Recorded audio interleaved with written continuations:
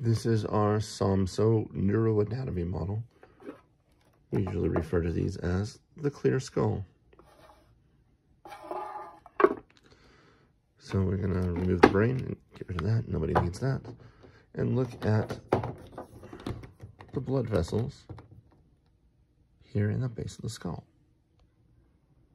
So collectively, this is referred to as the cerebral arterial circle, formerly known as the circle of Willis.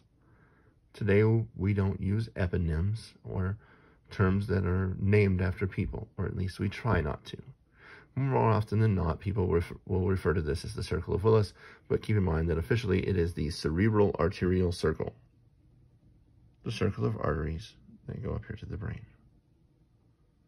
So let's look. If we look at our exterior skull, we can see our common carotid here, and this blood vessel that goes up to the outside of the head here would be your external carotid, and then the one that goes up and through that carotid canal, which you do remember from skull anatomy, would be your internal carotid artery. So external carotid there, up to the outside of the skull, back here the internal carotid, and you can see that external carotid comes up here and then sort of branches off into what we would call the superficial temporal artery. Look at the back here. There's your cervical vertebrae, and those transverse foramina, which again you remember from last semester, the holes in those cervical vertebrae.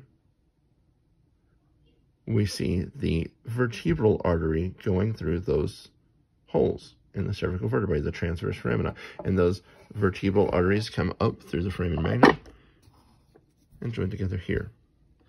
This large, fat, centipede-looking artery right there is called the basilar artery. These branches back here, this would be the posterior cerebral artery. The big fat one in the middle is the middle cerebral artery. And then these little branches that stick straight out, the anterior cerebral artery. Now, this little branch between those two, that's called the anterior communicating artery.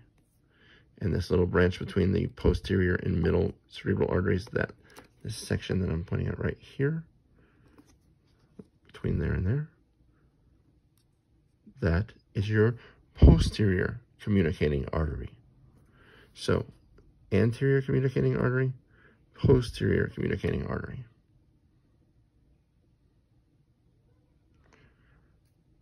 These are the blood vessels of the cerebral arterial circle that you will need.